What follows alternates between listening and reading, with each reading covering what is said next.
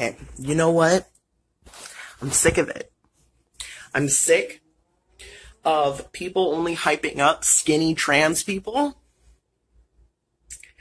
And I'm really sick of the fact that media has made me feel ashamed to do this or this.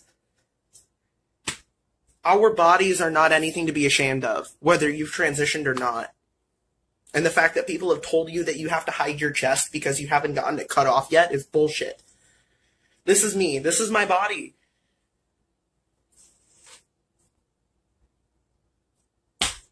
Fucking deal with it.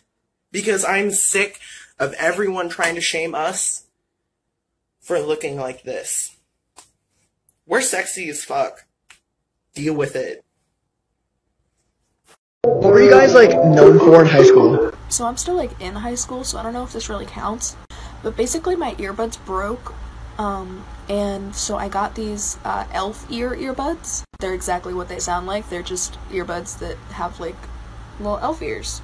And so I wore them to school for, like, a couple weeks because I didn't have any other earbuds to wear.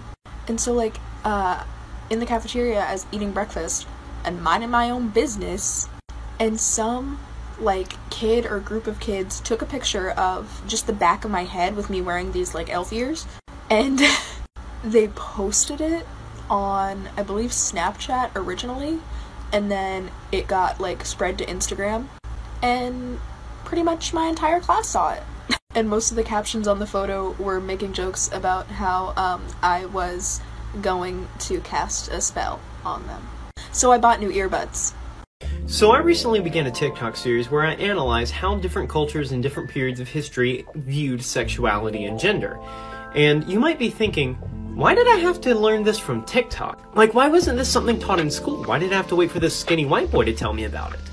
The reason why you had to hear it from me and not from, say, your school system is probably because LGBT education of any form is actually illegal in your state.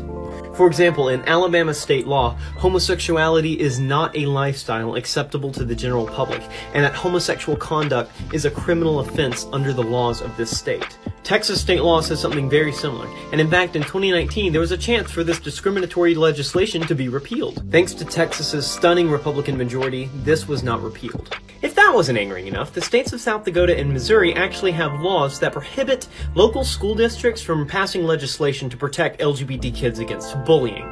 Aren't you proud to be an American? God, I'll fake God, I'll fake God, I'll fake God. Today goes all my troubles on a burning pyre. I'm ghosting, I've been ghosting alone, ghost in the world. Well, it just started in the hay.